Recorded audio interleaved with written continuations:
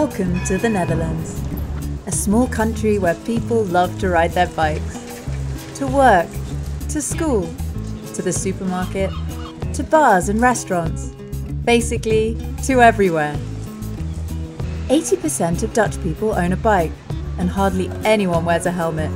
Dutch people must be insane. And luckily, we are.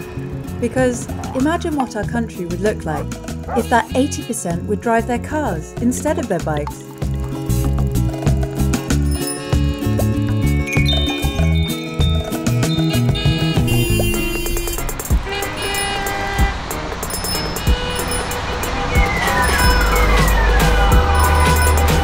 Needless to say, riding is an awesome alternative. Can you imagine cycling to work every day? Here are 18 people to show you the way in their capital city.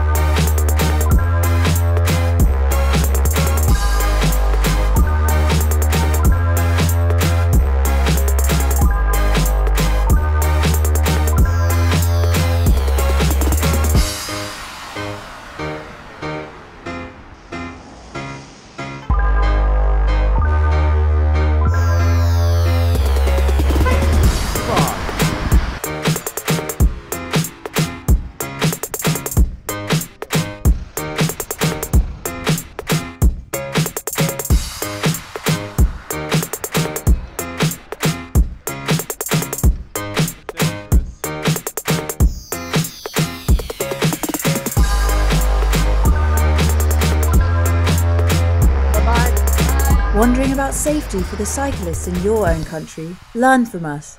We weren't always such a cyclist-friendly country. In the 1950s, most Dutch people travelled by bike. Cycling was very safe. However, the car was becoming more and more popular and pushed the cyclist out of the way. Motorised transportation was prioritised and cycling became more and more dangerous.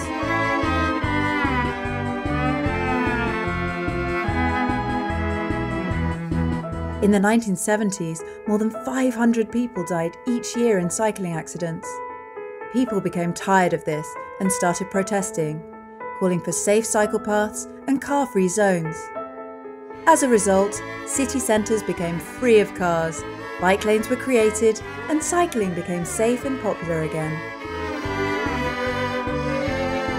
This obviously didn't happen overnight. Change takes time and can be very challenging. But it's worth it. Besides being better for the environment, cycling is an easy way of getting your daily exercise. It improves the health of people and cities. So what do you think? Are we really that insane in the Netherlands? By the way, don't worry about the cost of such a big change in infrastructure. The building and maintenance of cycle paths is actually cheaper than maintaining facilities for public transport.